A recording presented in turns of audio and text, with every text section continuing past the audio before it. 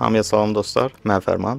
Bugün sizlərlə bir yerdə Vyanada üçüncü vlogumu çəkirəm və əvvəlki videonun sonundan anladığınız kimi bugünkü üçüncü bölümümüz əsasən aid olacaq Palais Kinsky sarayına.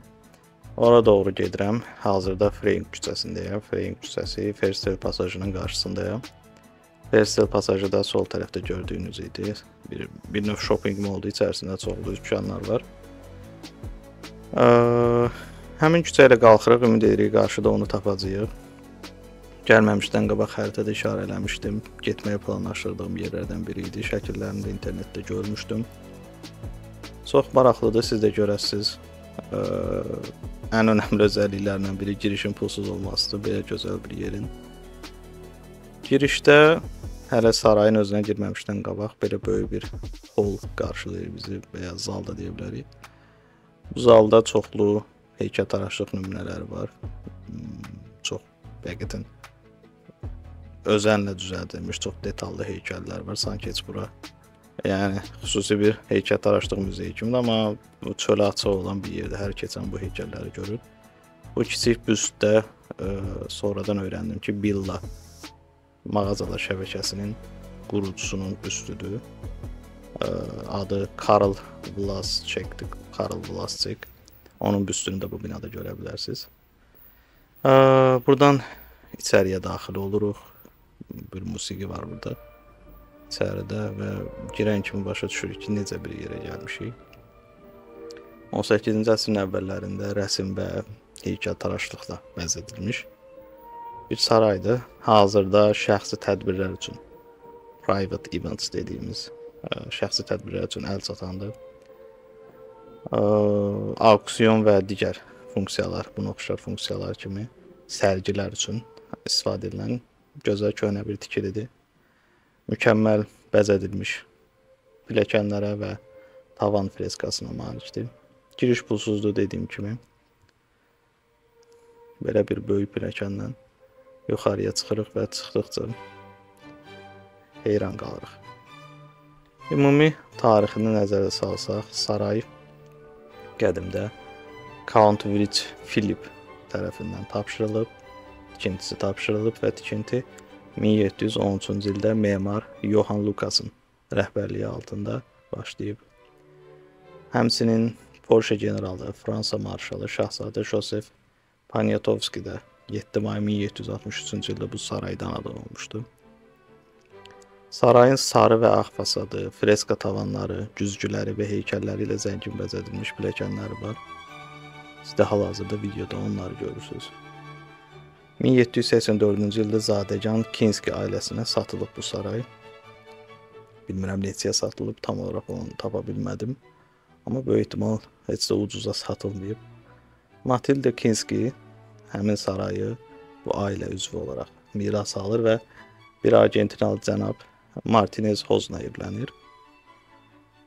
Bunun səbəbində də Palais 1960-cı illərdə təxminən 10 il ərzində Argentinanın səfirliyi kimi fəaliyyət göstərib. Deməli, bu evliliyin buranın səfirlik kimi fəaliyyət göstərməsinə təsir olub. Həmin saray 1990-cı illərin sonlarında təmir edilir və əvvəlki dizaynı bərpa edilir. Ona görə də bu dizayn bugün yəni həm çox yaxşı qorunmuş, həm də belə sanki çox qədimmiş kimi görsənir. Otaqlarda da barokko freskalı tavanlar var və bahalı parket döşəmə var. Saray dediyim kimi hazırda hərras tədbirləri və qəbullar üçün istifadə olunur. İçəridə isə deyəsən mağazalar da var. Biz oraya keçmədik. Və Freyung 4 adlı restoran yerləşir. Burada artıq biz son mərtəbəsinə çıxırıq və məncə ən görkəmli yeri buradır bu sarayın. Tavandakı o şəkil, o rəsm əsəri daha doğrusu, o çizim çox mükəmməl görünür. Mən burada çoxlu şəkillər çəkdirdim. Müxtəlif zamanlarda paylaşmaq üçün həqiqətən. Pul verib də getdiyiniz yerlərdə, muzeylərdə belə görüntülərlə qarşılaşmırsınız hətta deyərdim. Çox gözəldir, çox dəhşət, mükəmməldir. Tavandakı şəklə diqqətinizi çəkim. baxın. Çox süperdir. İnsan bəzən düşünür ki, evini bu üslubda dizayn eləsin. Modern yox da, biraz daha klassik üslub, daha çox belə işləmələrlə, mini heykəllərlə, figurlarla. Yəni insan düşünmür deyil. Aldığım, oxuduğum məlumatlara görə bu yer həmçinin Avropa İttifaqının sponsorluğu ilə aparılan danışıqlarda Serb və Kosovo albanları tərəfindən, yəni onların arasında yekun status danışıqları üçün istifadə olunub, yəqin ki, onların arasında olan münaqişənin həllində. Belə güzgüdən də özümü gördüm. Bir neçə şəkil falan çəkdirəcəm indi.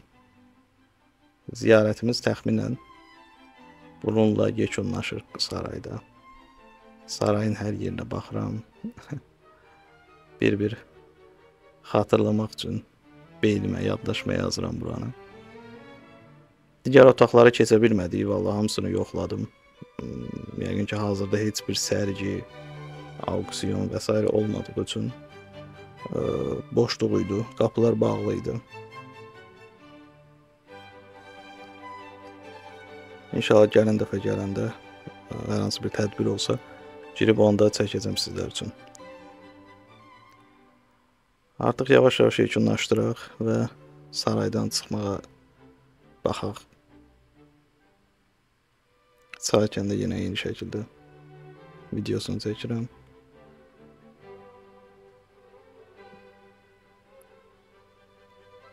Gedə görək başqa haralara gedə bilirik. Burada da bir turist kafiləsi görürsünüz, öz bələdçilərindən bir yerdə.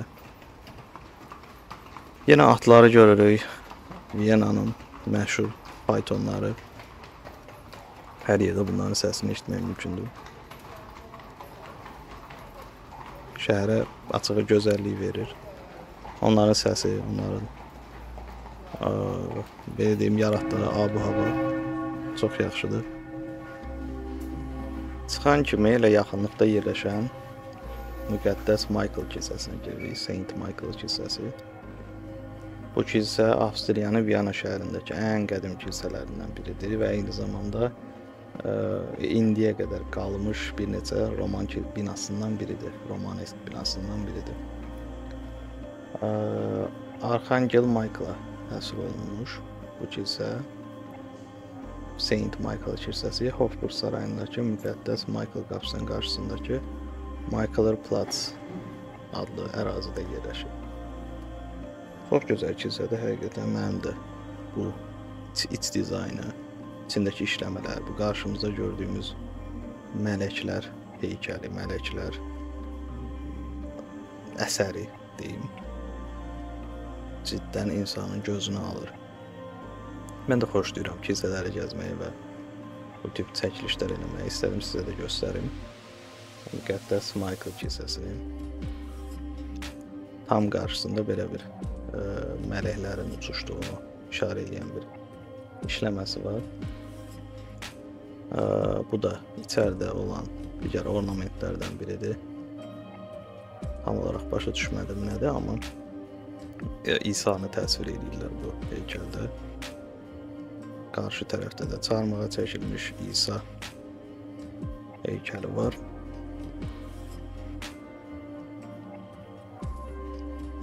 Yəni insanlar gəlir bura bazar günləri, öz dualarını eləyir, ibadətlərini eləyir.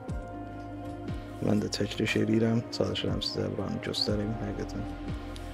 Özümə maraqlıdır və düşünürəm ki, mənim kimi digər insanlara da maraqlı ola bilər.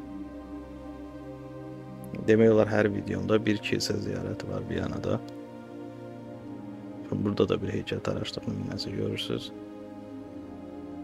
Böyük ehtimal Məryəm ana və İsa təsvir olunub burada.